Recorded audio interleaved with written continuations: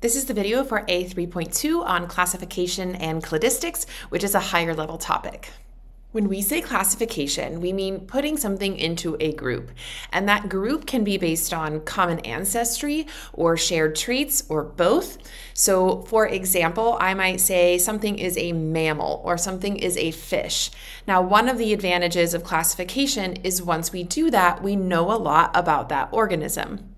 So for example, if I know that something is a mammal, I automatically know that it has things like fur, it produces milk, it's warm-blooded, amongst other things.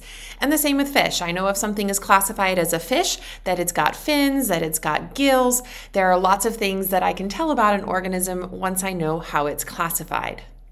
For ages, biology students would have been required to memorize the different taxonomic levels. So these are different levels of classification, and they go in order from largest to smallest or most specific, okay? And so I would always have my students say things like domain, kingdom, phylum, class, order, family, genus, species. And then once we knew where an organism was classified, we could then know a lot about it. But as we're getting better at understanding evolutionary relationships, deciding on which exact taxonomic level or which exact group something belongs to is very difficult. So in this curriculum, we don't necessarily need to know all of these different levels. What we need to have a better understanding of is how the science of classification is changing and what the difficulties are of placing things into these specific groups. So let's take a look at the two most specific taxonomic levels, genus and species. So for humans, that's like Homo sapiens. Within a genus, you would have several different species. But how do we know, okay, if these species really belong in the same genus? How do we even know if two things are a separate species? So that's discussed in a previous topic as to whether or not we should even be using the word species. So there's no common agreement really as to which traits things must have to belong into certain groups. So how do I know that species B and C shouldn't be their own genus and species A shouldn't be its own genus? How do I know that they all belong together? So at one time, that was fairly clear. We were basing things off of characteristics that we could see. Now that we're able to sequence genomes, that's becoming less clear in terms of how separate things actually are. The other difficult piece is that divergence is very gradual. So it's hard to tell exactly when two things should be put into separate groups. So whether that's separate species or a separate genus or a separate phylum, okay? And this is something called the boundary paradox. So it's just very hard to tell where that boundary is. How do we know when things are actually separate species or a separate genus or a separate order? Are we artificially creating boundaries or should we be leaving things more open? Again, no one's expecting you to have these answers, but you are expected to understand why we're questioning this method of classification. And really the way things are moving is to a classification system not based on like artificial boundaries, but on evolutionary relationships. And so this is really kind of the focus of how we're going to classify organisms from now on. So no more of those taxonomic levels to be memorized so much. This is where we really want to put our thinking effort. When we're classifying things based on evolutionary origin, we have to keep two things in mind. One of which is that if I'm saying that two organisms share a common ancestor, like let's take the chimpanzee and the bonobo, if they share a common ancestor, they must be in the same taxonomic group. So for example, if I'm saying that these are both sharing a common ancestor, they both need to be in the group of mammals and they both need to be in the group of primates. So that's one thing. The other thing I need to consider is that within a group, all of the species involved in that group have to come from the same common ancestor. So if I'm saying that these two are in a group, then they must have come from a common ancestor. So that's how we're really putting together these types of diagrams. This is called a cladogram. It's all based on common ancestry. One of the big advantages to classifying organisms this way is that if you know something belongs to a group from a common ancestor, then you already know a lot about that. So for example, if I find a new species of bat, I may not know much about that new species, but I know that it is classified in this group of mammals or this group that descended from a common ancestor. And so I already know a lot about it. I already know it's going to be warm-blooded. I already know that it's going to produce milk and all of those other mammalian characteristics. So there's a lot of great advantages there of classifying organisms in this way. This is a diagram called a cladogram, and when we're looking at these, we can find groups called clades. So clades are groups of organisms that descended from a common ancestor. It includes that common ancestor and all of the species that descended from that common ancestor, whether they are living or not. Clades can be big and general, or they can be small and specific. So for example, I can make a clade out of just these two species. It includes both those species and the common ancestor from which they descended. Or I could make a more general clade. I could say, oh, this is a clade that I want to discuss more about. It would include all of those species and the common ancestor that they descended from. So just clades aren't necessarily a certain size, but it does always include the common ancestor and the descendant species. So how are we getting these diagrams? Well, we're going to take pieces of molecular evidence, so either genes or amino acid sequences. Remember, they're related. Amino acids are coded for by genes. And we're going to find a gene that organisms have in common, and we're going to see how closely those sequences or amino acids align.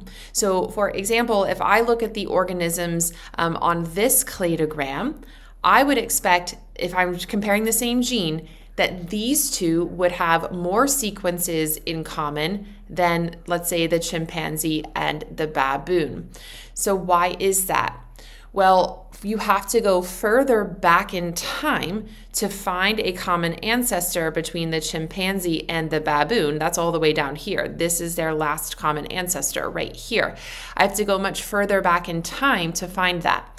When you go further back in time, what we have to envision is that common ancestor diverging into species, separate species, and then mutations are adding up. They're accumulating throughout that time as those organisms evolve differently. And so those mutations, again, are going to give us different genomic sequences.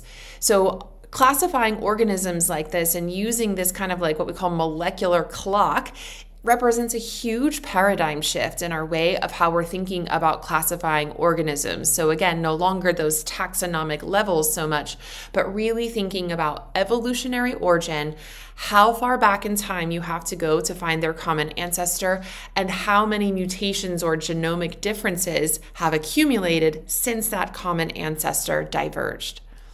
So we really want to have a good understanding of what this term molecular clock means and how we're using it. It's important to note that mutations don't always happen at the same rate. We have a pretty good idea of a range of rates, right? So depending on conditions, we think a mutation will occur every so often. So we can make some guesses as to how far back in time you have to go if you have a certain number of mutations that or differences that you're looking at. But of course, it's not perfect. So these are going to be estimates, okay, based on the number of genomic differences that we're seeing. And this is a skill that you should actually be able to demonstrate. So we'll be looking at sequence alignments using something called BLAST. So that's a program that you should definitely be using, where you can go in and put in these different organisms and take a look at a gene that they might all have in common. There's going to be a lot to choose from. What we want to look for is areas of similarity and then also areas of differences, okay? And again, the more differences two organisms have, the further back in time I have to go to find their common ancestor, okay? So definitely something to look into. It's important to note that when these cladograms are being put together, we're not just comparing one gene. You would want to compare lots of genes that organisms have in common. The problem is when you do that, you're going to get one answer about the likely relationship if you're looking at one gene and a different answer if you're looking at the likely relationship comparing another gene. There's just a lot of variety there. So computers are a great tool to kind of like analyze patterns there, and they're going to come up with the likelihood or the likely nature of these relationships based on what we call the principle of parsimony. So the principle of parsimony basically says the simplest answer is usually correct. Now let's take a look at that in action. If I'm taking a look at this cladogram here, and I want to look at the evolution of this blue color, okay?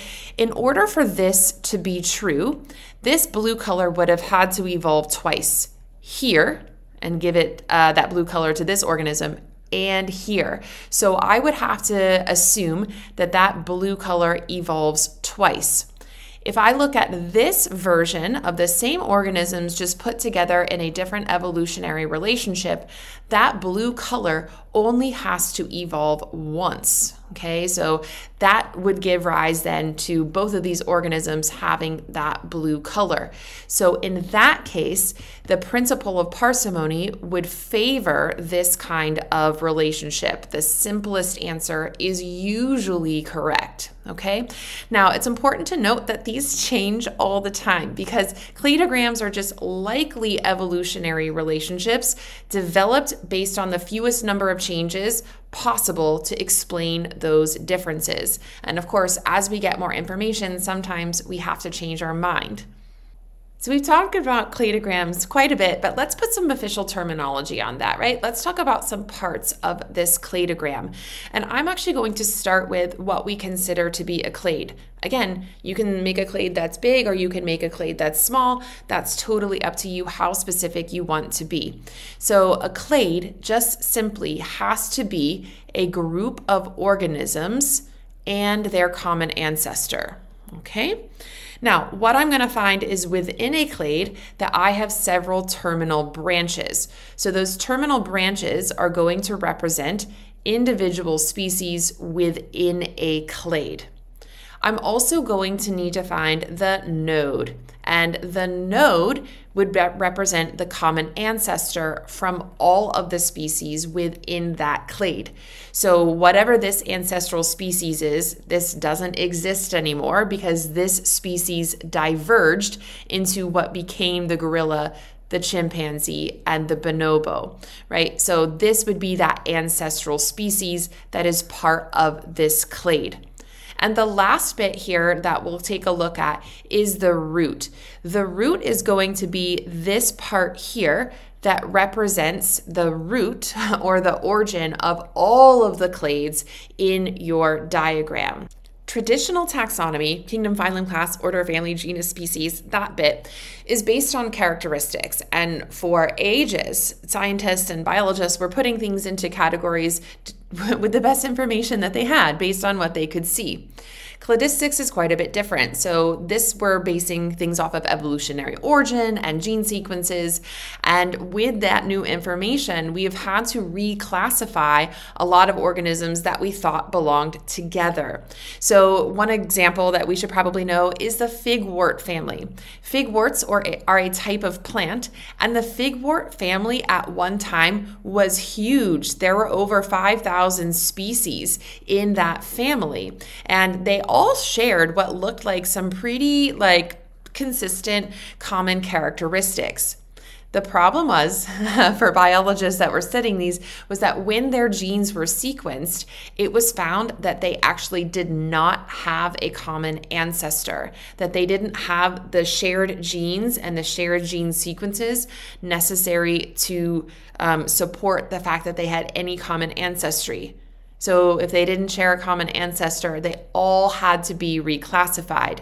So these were either moved into different families of plants, okay, based on genomic similarities, or they had to create whole new taxonomic groups for some of them that didn't belong anywhere, and all of them were reclassified. So it's a great reminder that we need to be open-minded about what to do when we get new information.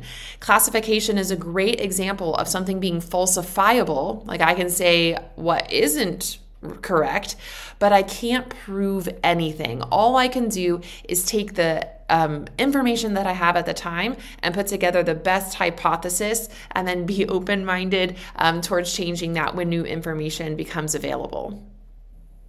When I first learned biology, we learned it this way, that there was a common ancestor, and that ancestor diverged into prokaryotes, things like bacteria that lacked a nucleus, and eukaryotes. And those were the two major classifications. We would then look at things like, animals and plants and fungus and things like that. There's a new system for classifying all organisms, however, and they are now classified not as prokaryotes and eukaryotes, but into 3 domains. And what makes this new classification system so interesting is that eubacteria and archaebacteria are both prokaryotes. They both lack a nucleus, they both have a cell wall, all of that kind of stuff. But we're actually finding that there are more differences between eubacteria and archaebacteria than there are between archaebacteria and eukaryotes. So one of the things that evolutionary biologists did is they based sequences on ribosomal RNA. So that's the type of RNA that makes up the ribosomes. And the most likely evolutionary pathway for these organisms was that from a common ancestor, it diverged into eubacteria and then some kind of common ancestor that was shared by archaebacteria and eukaryotes. So again, what's really interesting to me is that some of these archaebacteria have more in common with you than they do with other prokaryotes. So it's no longer good enough just to say, oh, well, prokaryotes and eukaryotes are the big domains. Those are the big differences. Not so much, okay? It's all, again, based on these evolutionary origins. And so, again, a great example of needing to be open-minded, right? Getting rid of old ways of thinking and reimagining how things might have evolved from common ancestors based on genetic information.